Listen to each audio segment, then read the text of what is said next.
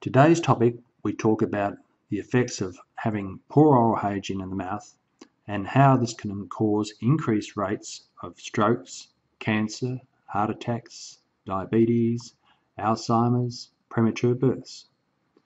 Obviously, these are things we need to be concerned about, and letting them go can seriously affect our lifestyles, but also can cause increased death rates as well.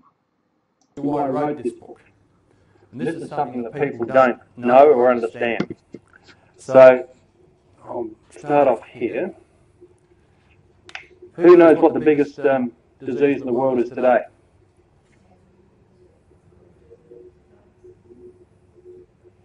It's actually gum disease. Okay? And it's been around for centuries.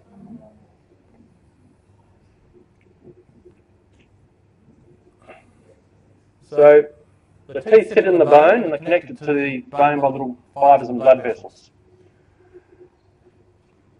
The two commonest diseases we hear of are tooth decay and gum disease. So what happens, you can leave food on your teeth, it can get caught in between your teeth. The bacteria come in here and they live off food, and that's what dental plaque is. If you leave it long enough, it gets hard and calcified under your teeth, and you need to get a dentist at that stage or a hygienist to get it off for you. Okay?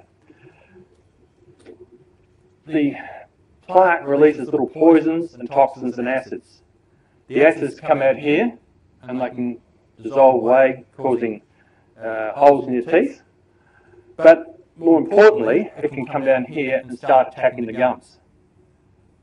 So it starts to dissolve these little fibres away, causing pockets under your gum. You hear about the dentist talking about pockets and things like that.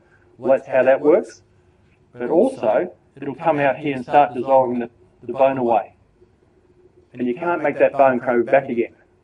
So eventually, the teeth will start getting wobbly and fall out, sort of thing, because they've got nothing to hold them in there. So if you notice things like bleeding and bad breath, all these sorts of things can come from this gum disease. Aboriginals, for instance, they had no decay, literally no decay, but they had massive areas of gum disease. Okay, and they used to grind the teeth down, right down flat, because they were eating charcoal kangaroo and things like that. So they had different issues, but because we've got a lot of sugar in our diets, and a lot of it's hidden sugars, we've got to be really aware of it, that this can really potentiate things.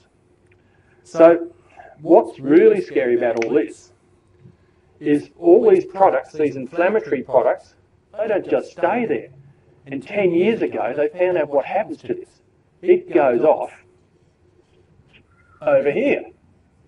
And this is you. Much better looking, of course. And it starts attacking your brain.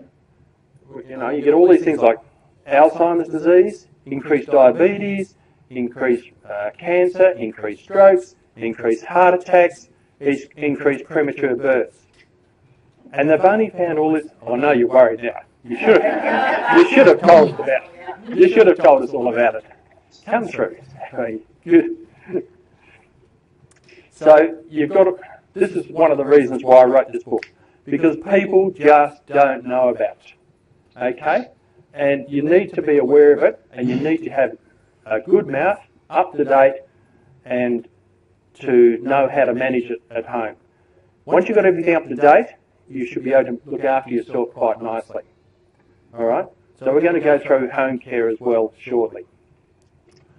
One of the other things I just want to talk about quickly